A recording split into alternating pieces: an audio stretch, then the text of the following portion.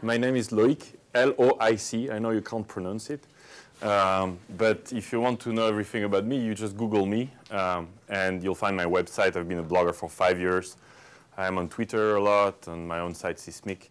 So I won't spend too much time on the bio, and not even on my site, but just as a quick intro.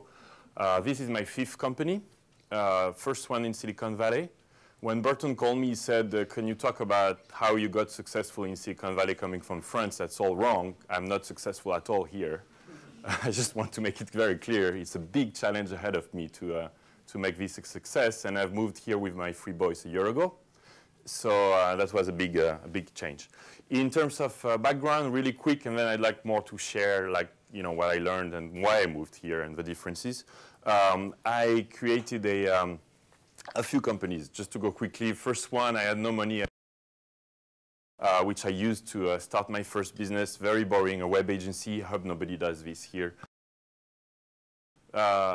In '96 in France, and we created website, right? And the cool thing with cool news is that there is a great business model. It's easy. You have customers, but it's very difficult to scale. The more you hire people, the more you get business, the more you have to hire people. So it's not per se a great business, I thought.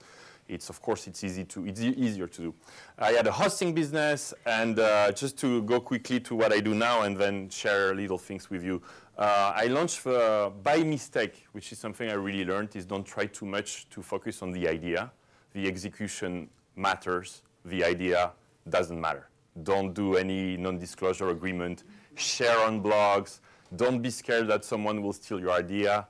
Because if you don't do it, there are at least 20 other people doing it right now. So go ahead and do it now, rather than complaining if someone else does it. So what I did is, by chance, I was complaining already by the fact that too much internet was happening here, not enough in Europe. So I'm coming to the topic slowly. And one of the complaints I had was that all the cool events were here and not in Europe. So instead of complaining, I started my own, which was called Le Web. You can check it out, leweb.net.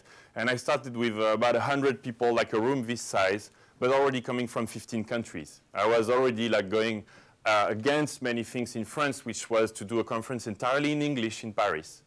And I was saying on my blog, if you're French, you don't speak English, don't even bother, it's not for you, which started some controversy and, and helped the conference grow. And it doubled in size every year. And last month, in December, leweb.net, we got 2,000 people from 35 countries, and it became the #1 event in Europe. It has a business model, it's break-even, it's bootstrapped, started with $10,000. And the last one is Sismic, so this is much more risky. Latest one, sorry, because it's not the last one, I hope. This is my French, excuse me. But this is sorry, the screen is cut and so on, but anyway. This is so some people call it video Twitter. This is a video conversation site where you can share. And it's really Europe against the US already because you can see people, right? So I have 5,000 friends on Facebook, but I don't know any almost. Whereas here I can see you. So there are very few people using that, 50,000, about 1 million uniques. We launched and we're relaunching this new site this week. But at least I know you if you show up here because it's only video and reply. But I'm not here to do a Sismic pitch. I'll answer your questions if you want to do this. Oh, just Estonia, I love, and Skype because we raised $12 million from Skype founders, Niklas and Janus Fries. And from just one quick story on this one. 6 months ago, I was doing a demo at the demo conference, actually. And I was watching the timeline, and I see someone show up who was Pierre Omidyar, the founder of eBay.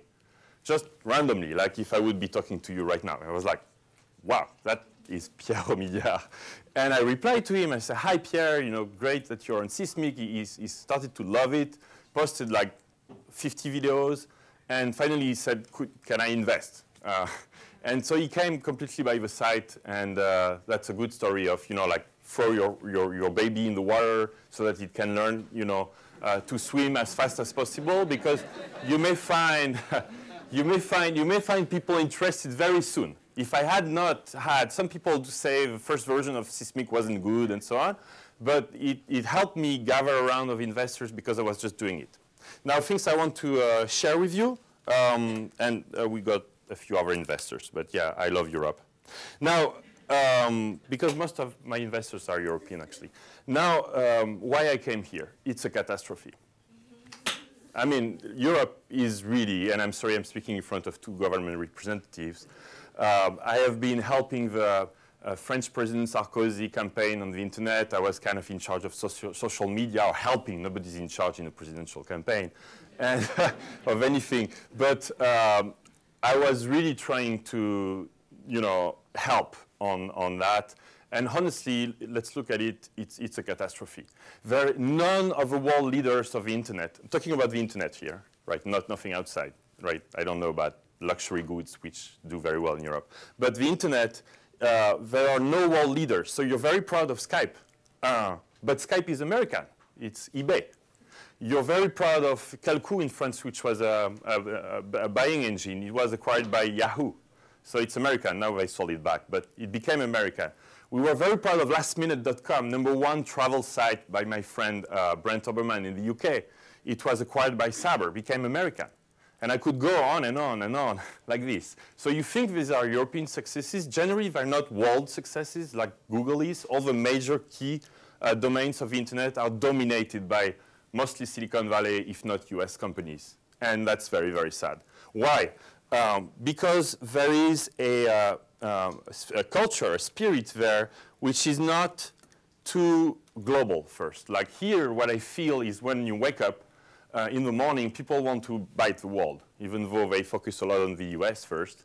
They really want to do a world leader. Whereas in France, that's how I started. I wanted to be the leader of Paris. And it kind of worked in my little domain. And then, and then you think, oh, but maybe I should address France and maybe Europe. And then you hit something which is just in Europe, not talking about Russian, 22 languages. So don't that's the thing we bring compared to Americans, I guess, is we understand that Europe is not one. I mean, what do we have in common with somebody from Estonia and a Portuguese and Italian and a British and French and a German, and there are many things in common, but very different as well. So this is not one market. How much time do I have? I'm done? 2 minutes? Okay. Well, I need half an hour. No, so I'll concentrate on the cliches then for you. But no, but that's for sure. The culture is not one. It's not except one currency, barely, right? We are not one culture, I think. We don't have that culture of showcasing heroes. Here, Sergey Brin, who is on the Google bar there, or Larry Page, or Bill Gates, to some extent, less in Silicon Valley maybe, are heroes. People want to be the same. People want to succeed. People want to be world leaders. Whereas in Europe, if you succeed, you you have to hide a little bit. Otherwise, it's probably that you have done some, but you don't have this star spirit, this cultural showcasing. I think the governments listening here should showcase the entrepreneurs as heroes because they go against the tax system, they go against the bureaucracy, they go against a lot of of course risk, and it's very, very difficult. And we're not showcasing them enough. For example, my favorite example these days is a company called Vente Privée. Who's heard of Vente Privée?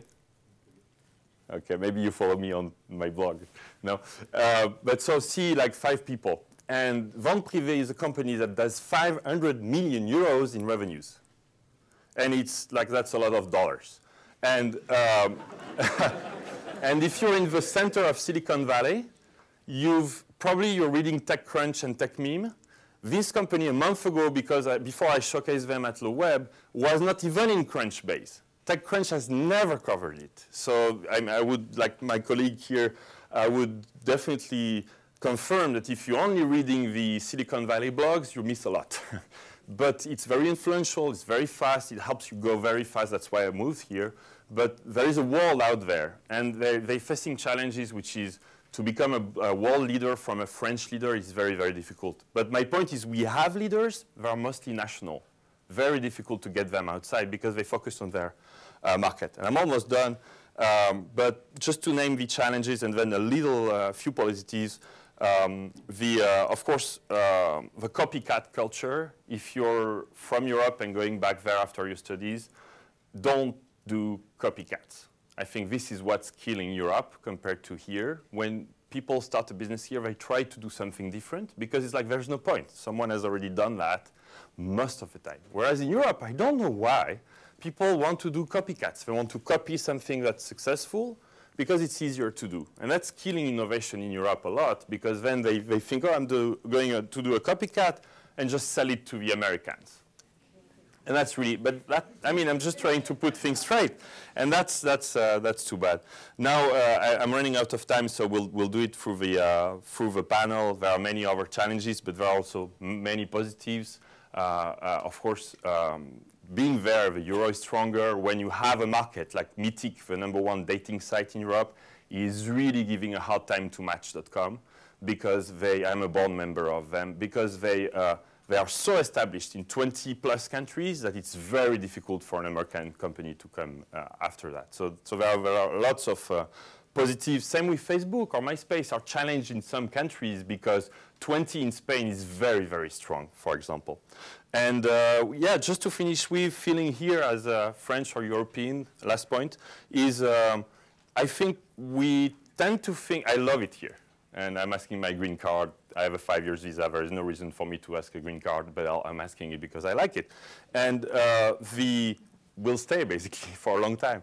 But I think what we are a little different in something that made kind of headlines of a little blogosphere bubble a few weeks ago in a fight between Michael Harrington and myself over 2-hour lunch, which was my claim, that we need to take time to know each other, get better relationship.